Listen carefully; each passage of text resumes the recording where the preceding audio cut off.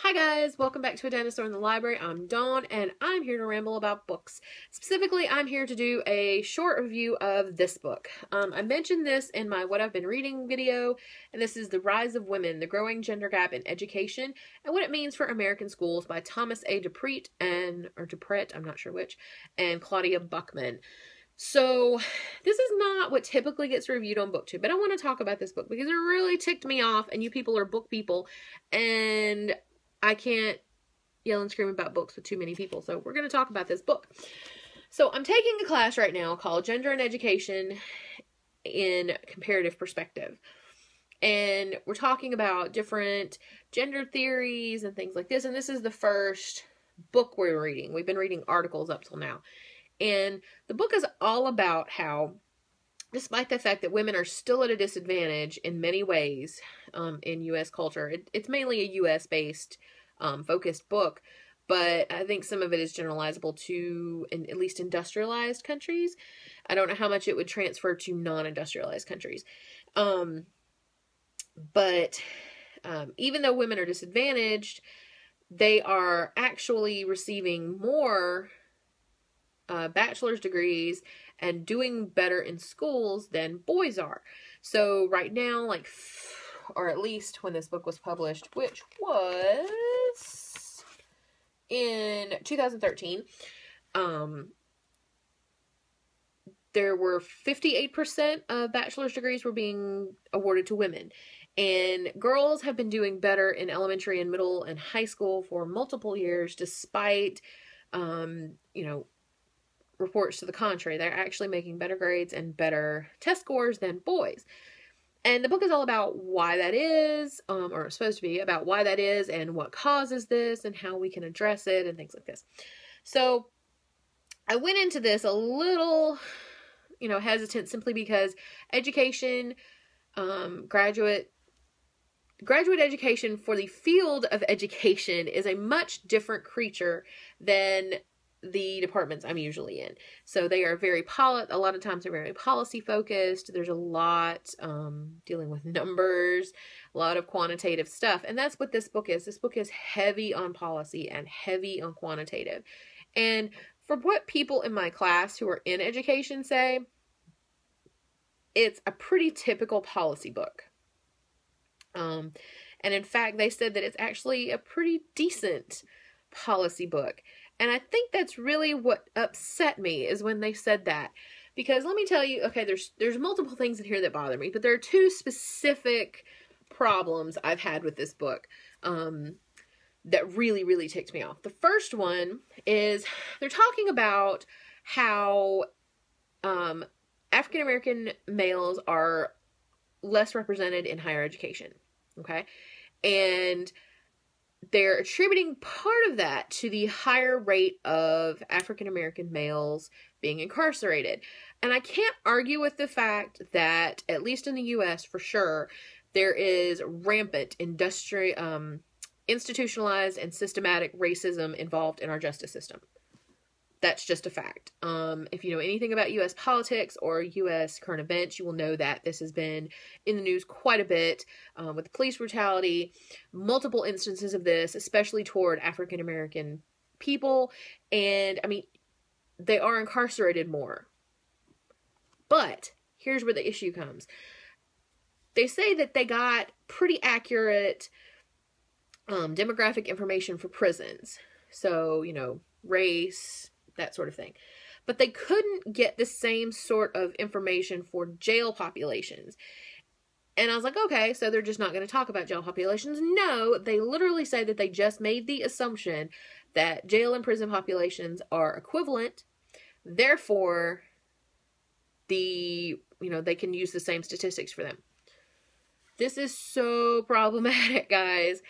The easiest way to explain this is jail populations are typically, city and county jails, things like this, that the people in them may not have been charged with anything yet. They may just be serving some short time for whatever they were arrested for, or they may be waiting to go to court, waiting to be charged, or they may have had the resources to hire themselves excellent legal representation and may never see the inside of a prison and are instead serving time in the county or city jail.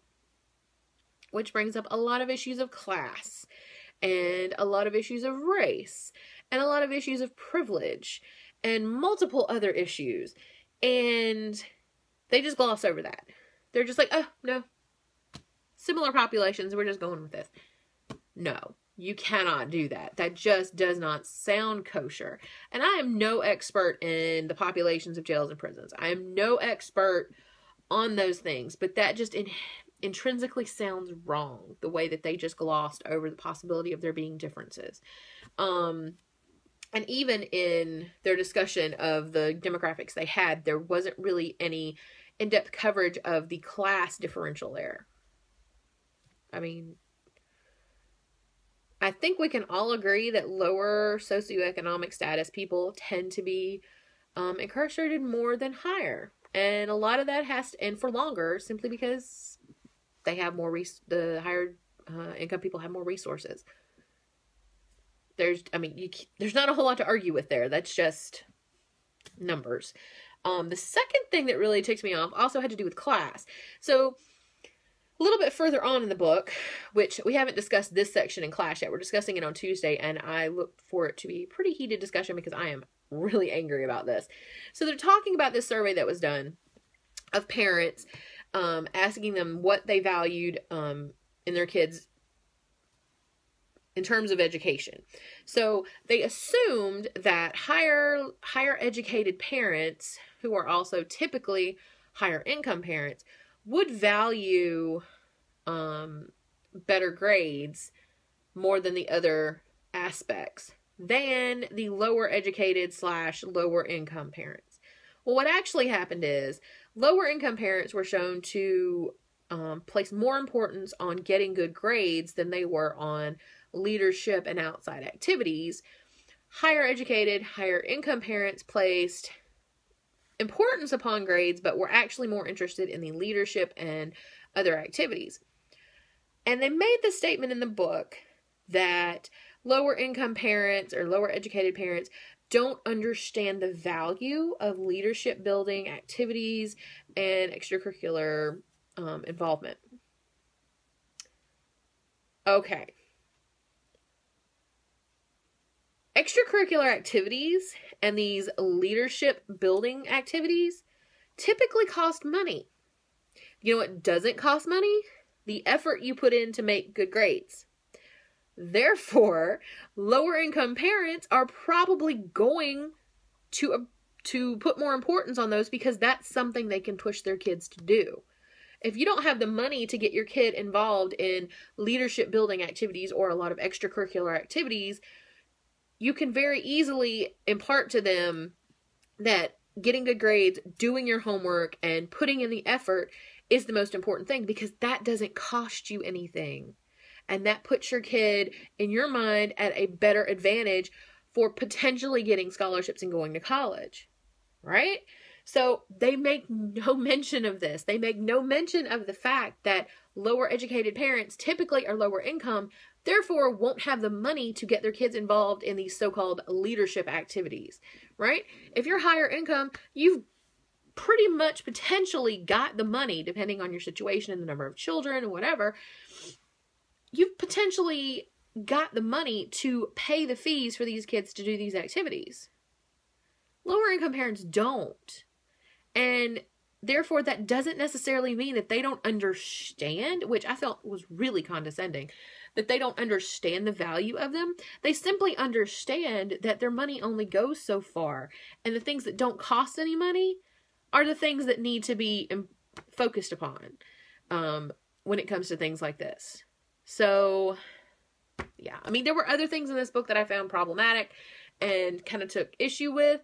But those were the two main things. So, yeah, this book is probably getting dropped to a 1 star. I did a 2.5 star. And then I was making notes for class before I was doing this video. And I realized, really? 1 star is pretty generous considering the issues with this. If you've read this book, or you know more about educational policy books than I do, and you want to have a discussion about this, please comment below. I would love to have a discussion about this book because, as I said, I will fully admit that I do not have an expertise in educational policy or anything like that, but I grew up low income. I do my best to keep up with the research in those areas too.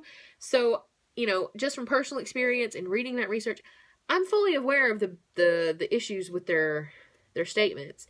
And, you know, while that's not a full expertise in what they're talking about, it's enough of one to know when they're screwing up. And I'm sorry, I just really think that it could have been done better. They should have at least acknowledged the fact that they weren't discussing certain things, or that perhaps they didn't have the ability because they didn't have the numbers to discuss them.